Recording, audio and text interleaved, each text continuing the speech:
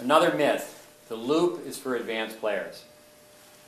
First of all, the ball doesn't know whether a beginner or an advanced player is hitting it. When it comes down to the word loop, it's probably not the best word. We have several words in the tennis teaching lingo. Slice would be a word that we could question. The loop, there's a loop around the city. People drink too many beers and get looped. The loop is circular. You can have a modified loop. You can have a high loop, an exaggerated loop. But the loop is two parts. Many times the top players look like the swing is one because the ball's coming in so fast, the ball's coming in so deep. All you have to do is think of someone like Borg years ago or Agassi, and you see how they would trigger the energy in this position. They would hold the racket up high. So the loop is two parts. You turn and then you time the downswing with the speed of the incoming ball.